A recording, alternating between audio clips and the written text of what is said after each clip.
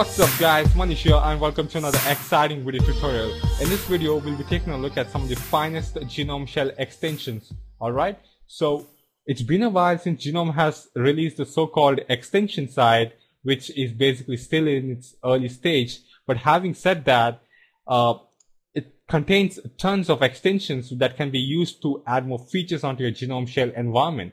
So I've just picked out some of the extensions from that side, and this video will be related to those extensions.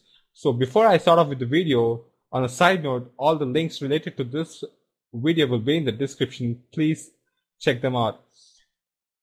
So let's start with the video, shall we? The first extension which I'm going to talk about is the music integration extension. Alright, so the rule of thumb is that if in case you want to add any sort of extension, all you got to do is you need to visit this website and then just turn on this extension.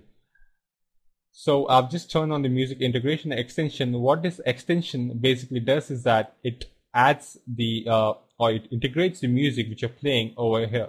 So let me just play a song to demonstrate this extension.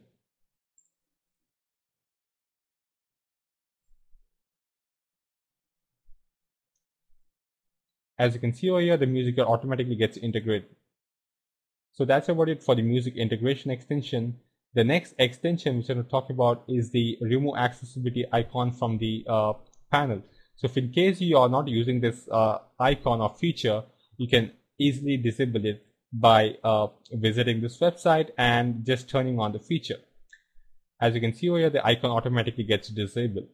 And the next extension which I'm going to talk about is the auto hide top panel extension.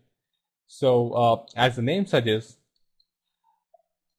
it hides the top panel. So if in case you activate this extension, the top panel gets hidden.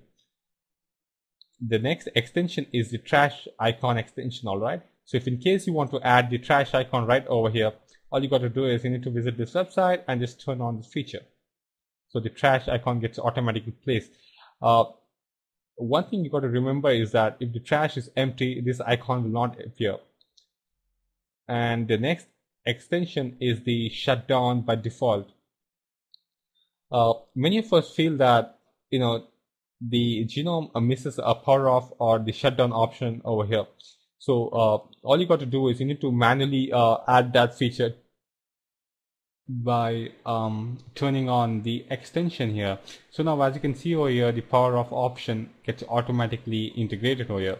The next option or the extension is the binary clock extension. Alright, so this extension shows a binary clock instead of the default one. So if you turn it on, you get a binary display of the clock.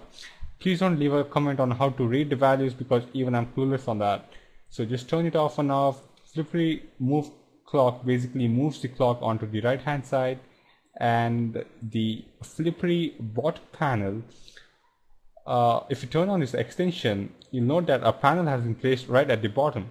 Yes, I do agree that it looks ugly, but it is extremely helpful when you have got large number of windows turned on and you want to switch between them very frequently. So those are some of the extensions which are pretty cool.